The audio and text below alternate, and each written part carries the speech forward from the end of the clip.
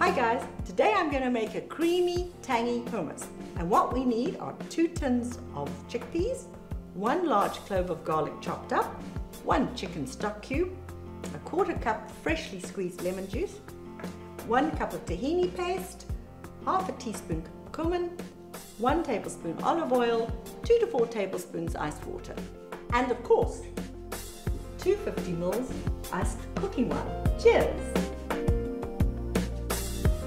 Right, to start, we're going to add the chickpeas to a pot of water and we're going to simmer on the stove for 20 minutes. The water should just be covering the chickpeas.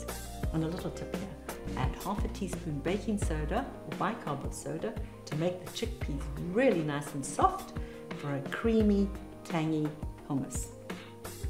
While we leave the chickpeas to soften on the stove, the next stage is we take the lemon juice, the stock cube and the garlic and blend until finely chopped, and we leave for 10 minutes to allow the garlic flavor to mellow. And a little tip, it also stops the garlic from being too bitter. We've left the garlic to sit now for 10 minutes to mellow, and we're now going to add the tahini paste. What tahini paste you use makes a difference. I would recommend using 100% sesame seeds with no additives.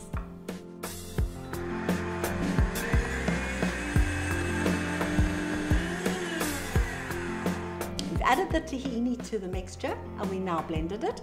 And now I'm going to add 1 or 2 tablespoons of cold water to keep it going nice and creamy. And you'll see as we go along, the little bit of water that you add keeps it nice and creamy as you're blending it.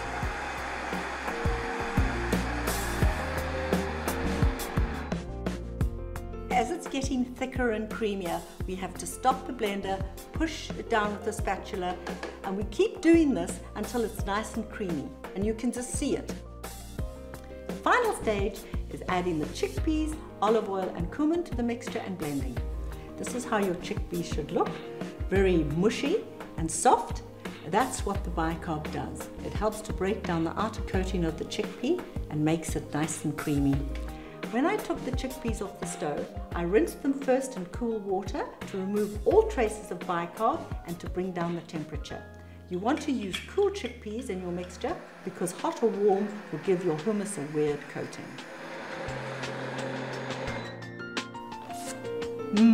Rich and creamy. I think it's time for a taste test. But before that, let's cleanse the palate. Finally, the finished product. Lovely hummus, creamy with different toppings. You can use parsley, a bit of smoked paprika like we have. You can cut up some onions, caramelize them and put them on the top. But there you have it. Tangy, creamy, delicious hummus with love.